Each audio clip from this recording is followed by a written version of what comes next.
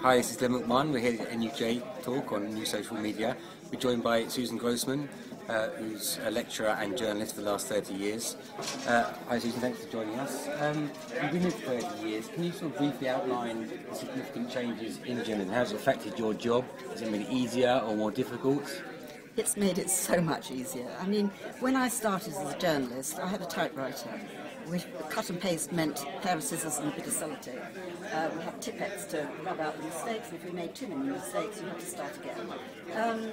So I've been through the entire process of getting a computer, learning about email, learning about the internet, mobile phones. Everything has changed completely.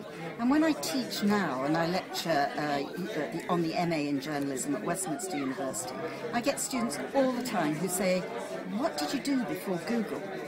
And it's a genuine question. What's the answer?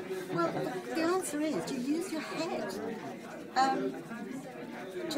Young journalists coming into the profession have never ever experienced research. They don't know how to do it. They don't know how to really write more than 140 characters anyway. So when I give them a project of 1,200 words, they panic. They think, well, how can I sustain 1,200 words? What am I going to write? It's a very different way of thinking.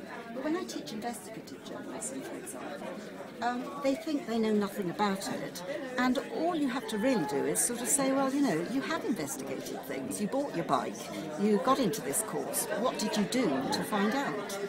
Yeah, people think investigative journalism is something really large, but is it more a reflection of a lot of the disposable journalism?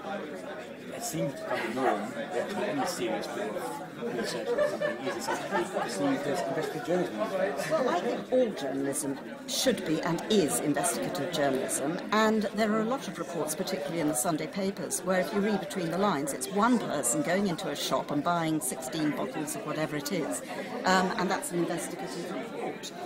Or, in terms of case studies, it might be a mother and a daughter who've gone to an agency for modelling and decided that they got ripped off in whatever the small print was, and then looking into the details of what all the agencies in modelling do. People can do it. It's not a difficult thing to do. It's because of making some efforts, and that's considered investigative journalism. It's making an effort, but I would have thought that anybody who calls themselves a journalist, who wants to be a journalist, that's the minimum you can do.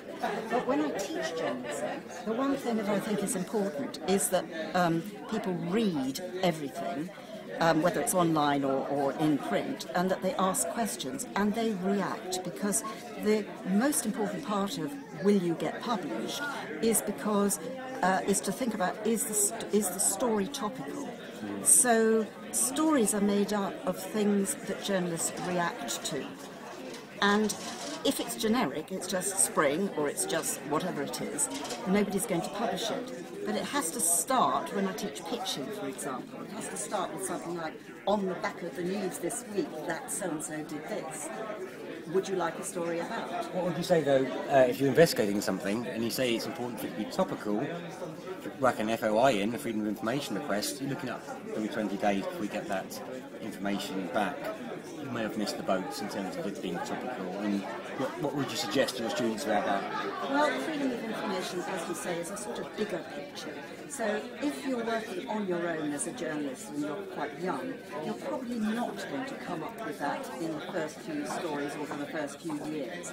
Once you get to that stage, you've probably got a newspaper behind you, you've probably got colleagues behind you, you've probably got support.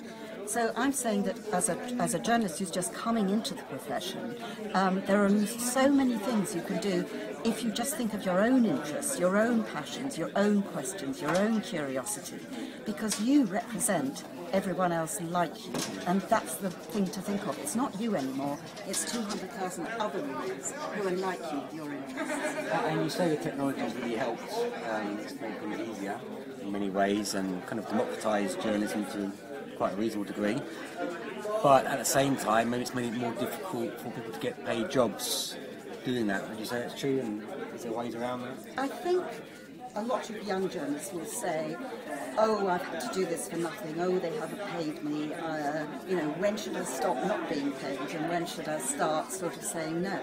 My answer to that is never say no. never say no. I had a friend, he's about 78 now, he lives on a houseboat, and he said, no, they're not paying me enough, and he never earned any money as a journalist because it never was enough. And I say, do everything, use every opportunity as a networking one, and when you've done one thing, you've got it to show the next person who's going to pay. And you've been able to network with those people. Everything leads to something else. If you stay at home and you don't get out of bed, nothing happens. Just get yourself out there, meet people, and you're building up CV at the same time. Yeah, and I think it's important that people share, so that's why I run workshops for journalists. And I get quite a lot of older journalists who've been, say, editors for 20 years and have suddenly been made redundant. And they're on the opposite side of the fence suddenly because they've never been freelance before. They know the skills of being a journalist, but they've never sold things. And they suddenly think that it's them they're selling. But it's not.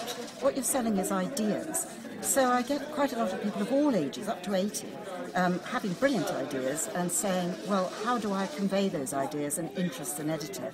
And it's it's formula, and it's really quite straightforward. And on that note, you said you did pitching workshops for freelancers at cafes. So can you tell us a bit about that? Where is that? How much does it cost and how often are they?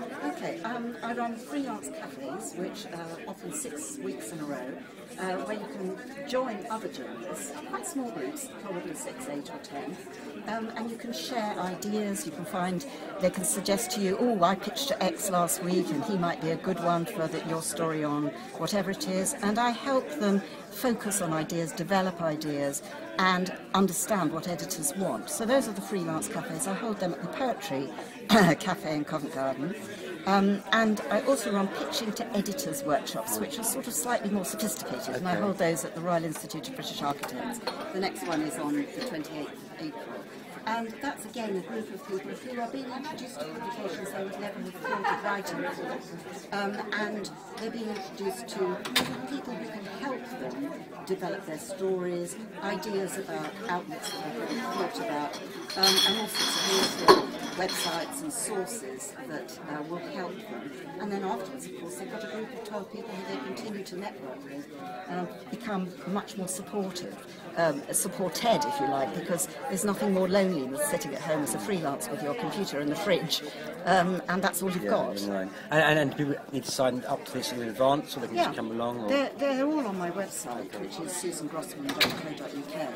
And if there aren't specific workshops, I work one-to-one with a lot of people anyway. And just one session can sort of get you off into the right direction. And how much would someone pay for the weekly or the occasional cafe where there's a group of people? The group of people where there's 6 weeks, it's only £160 for the total 6 weeks, which is really nothing when you think. And if you look on my LinkedIn site, there's a lot of people who've said, they paid for themselves within sort of days, really. And my one-to-one work with an individual is £70, and my pitching to editors is £125 for the day. And I really don't think there's anyone that doesn't find that good value. I've had people coming from Brussels, people coming from tips of Scotland or Paris. I facilitate. If somebody is a journalist and they want to do it, they can do it. I just help them find the way of feeling motivated, having the confidence to approach editors. And if I believe in them, generally they go off and believe in themselves. Brilliant. Thanks a lot for joining us. This is Glenn McMahon, discussing with Susan about the sort of difficulties and the options to getting your work out there, given there is less paid work and there's more and more options for people to work for themselves with all the social media available to them. This is Glenn McMahon for VisionOntv here at Smithfields Market.